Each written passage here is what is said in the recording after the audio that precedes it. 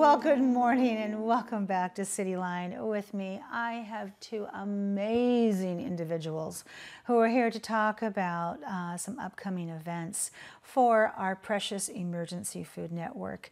If you caught the first segment, we talked with Festivals Inc. about the Taste of Tacoma and about some of the proceeds that go to the Emergency Food Network. So now we have the other half here in the studio. So please join me in welcoming Michele Douglas. You are the Deputy Director of the Emergency Food Network. Welcome back, my dear. Thank you for having us. Good to see you, and congratulations. Most recently, you're newly married, and I am so happy for you. Thank you. It's just a lovely thing to see. Elizabeth Howe, hello, my dear. I don't get to see you enough. I keep saying, bring all three of you on, being Helen is the other third here. You are the Development Director for Emergency Food Network, and thank you for taking time out of your very busy day, because you have a lot of events here coming up that we're going to talk about. So first off, let me turn the page here because my fingers are just a little bit sticky. Here we go. So let's talk about, Michele, year-round, I think especially during the school year, we are always thinking about food because the weather is cold, it's rainy, and we just kind of, maybe we're more hungry, so we think about those who go without. But there is an important need to be involved in this summertime, and can you explain that to us? Sure, absolutely. So when we think about it, in Pierce County, 59,000 kids are on free and reduced lunch and breakfast. And so during the school year, they're having some of their basic needs met at least Monday through Friday in the classroom. But as soon as we hit June, school lets out. And while some kids are able to go to summer meal programs, and we do a lot to support those summer meal programs like Food Connection and other groups that are running those, for a lot of kids, their families need to go to the food pantry more often because their SNAP benefits only go so far, and they don't have enough to get through the week. So unfortunately, it coincides with the lowest time of donation in the year as well. So when you spoke about how people are motivated to give and they think about giving, which is wonderful and we're deeply appreciative, that really happens around the Christmas season, right? Of course. And so, but we have this huge need that starts every June and just goes right through August. Yes. So we are trying to meet that need, and it just means that we are trying to get more creative all the time, get the word out, and talk to people and connect with them on how to help us feed our neighbors in need. I view summer so differently since I have learned so much from the Emergency Food Network. You know, now I look at those 59,000 kids, and as I see them in our parks, and I see them, you know, in our community, I think, have they had a meal? Where are they in this? I don't think so much about through the lens of my childhood of, oh, it's time to go barefoot anymore, because that's not a reality I think that those children think about. So what are those upcoming events in the community that we can participate in to end hunger? So we have just some incredible opportunities. Yeah. So coming right up, we have Casino Royale, which is put on by our ambassador board. So our ambassador board are more professionals that are first time to a board, and sometimes a little bit younger, and they're just so motivated and dynamic. And they put on a fundraiser every year called Casino Royale, where you gamble and you have snacks and you have cocktails, and you raise money for an awesome cause. It's really fun. You can get your tickets at our website. It's going to be on Saturday the 16th. And it's just this great opportunity to hang out in community and raise money for EFN.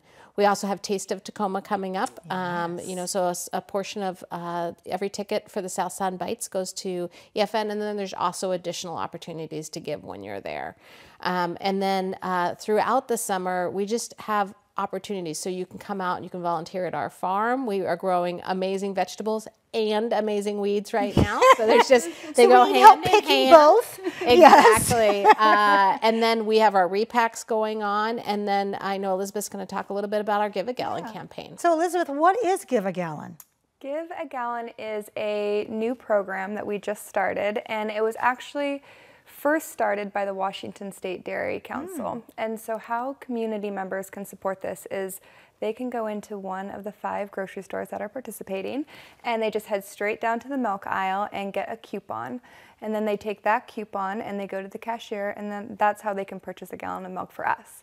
So at the end of June, each of the 5 grocery stores will present EFN with a check, and then we take that money and buy milk for our 71 different partner programs. It's a really wonderful program that we're hoping to grow. Oh my gosh, I mean, I'm getting a little teary over here because I love our grocery stores in the area. They are so supportive. They are so supportive, and I'm going to step out and say one of my favorite ones, and everybody knows this about me, is Stadium Thriftway. Amazing partner. I've been going to it for 24 years. I know the checkers. I know their children. It's just like old home week for me. And every chance I get, I shop there because I feel like I'm supporting those families. So I'm going to go there today actually and get some stuff after this. So you can buy 2 gallons of milk. Well, 2. Let's go for 4 because I may not be back next week. But this is the deal. I love that you have hooked up with them. And we have Harbor Greens in the UP, North Tacoma Grocery Outlet, South Tacoma Grocery Outlet, Lakewood Grocery Outlet. So a huge thank you to all of them. Because dairy is huge. Dairy is huge. It's not in the traditional pantry. So actually, Michele, let's talk about why milk is important and why it's not there. Yeah. So dairy is one of those things. We just started, we have a co-op buying program where we have regular products that we buy that our food pantries can count on. So as Elizabeth said, those 71 food pantries and meal sites know that they'll have that food. But we've never had dairy be part of that because dairy is incredibly expensive, and also dairy is very rarely donated. It's a commodity and it's controlled, and it's not something that we're able to get donated. So in October, we made the commitment that we're going to start providing milk every month, and we've been growing that purchase so that we have more milk to give out to our partners. But I mean, I'm going to be honest with you, Amanda, it's a little bit scary. Our dairy bill is almost $10,000 a month. So just alone, you know, incorporated with trying to provide the other things that we're giving out, dairy is a big commitment for us. And so when the Dairy Council came on with us and said, we want to support you on this, and we're excited that you're going to be giving milk, it's just this excellent opportunity. We get a lot of product like cereal and things donated, but what's cereal without milk, right? It's a little bit sad. And and this is also, when we talk about kids, you know, even the smallest kid can usually pour a glass of milk, or they can pick up their sippy cup that's full of milk. And it's a good protein, it's healthy food, and kids need more of it. Regardless of what your views are on dairy, calcium is huge for growing bones. So, it's a good protein. It's fast. It doesn't have to be cooked. You know, I can go on and on and on. It is. I love that. So I want to go to one of the things I think that is so genius you've done in many ways is that ambassador board, because that is such a growing ground for people, as you said, who have never been on a board before. So how did this start, Elizabeth? So the ambassador board started about 5 years ago, and we realized that we had a group of young professionals who wanted to be more involved, and we wanted to find a way to get them more involved with EFN. And so it's been 5 years now. So Casino Royale is their event that they host. They totally own. They sell tickets. They procure raffle items. They get in-kind donations. They really run the event. And what's so exciting is since they started this event, it's now raised a little over $70,000 for EFN. Wow. So we are so proud of them and the work that they do for us and how passionate they are about raising awareness for hunger in the community. Unbelievable. It really is. And they can, people can go to your website and if they want to find out more, or also think about joining that board, which we want them to. Let's move to the Taste of Tacoma. This is the second year. Tell us about Michele involvement there. So this is a great opportunity.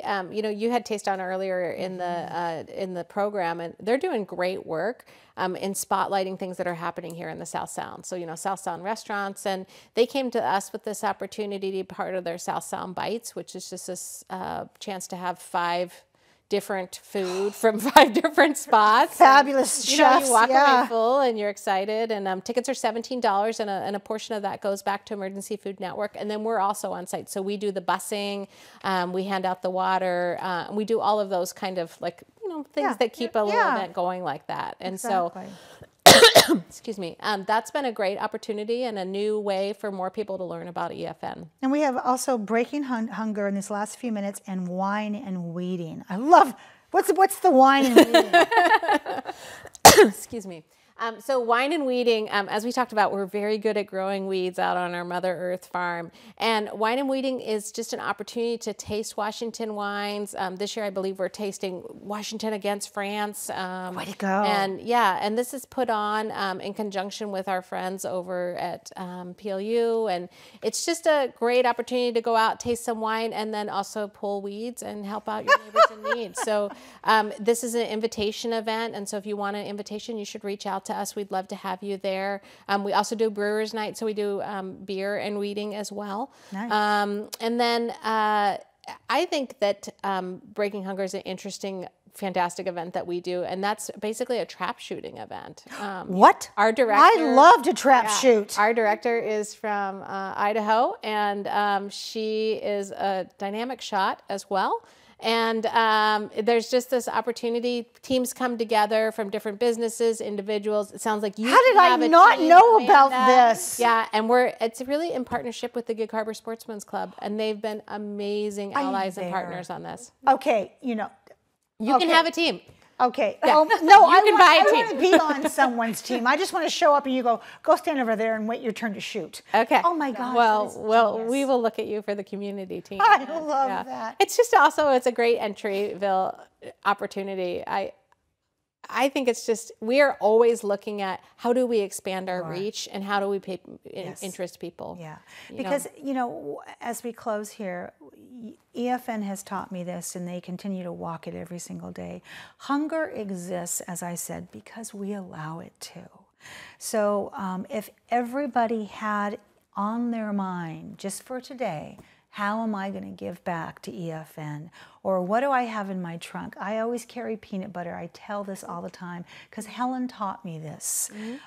So there is an ongoing legacy that you provide light on that path for by these programs so we can effortlessly have fun. Look over there, and we can go, and I can also solve hunger. It doesn't get any better than that. So. Everybody can impact hunger today. That's right, today. Every one of us can have a hand in it. Thank you so much for being here. I love having you on at least once a month, if not more, but I'm selfish and greedy like that. And thank you for your team that doesn't fit on the couch and all the work that goes into these events. It is endless because you're already working on events for fall right now. I know you are. So thank you so much for your huge hearts and your sharp minds. Thanks for having us. You're welcome. And I'll see you back on the couch soon, okay? Okay. All right. Well, these two lovelies are going to exit and go back out there and work on some more programs to solve hunger. And then Kim Archer's going to make her way into the studio. You don't want to miss that. We'll be right back.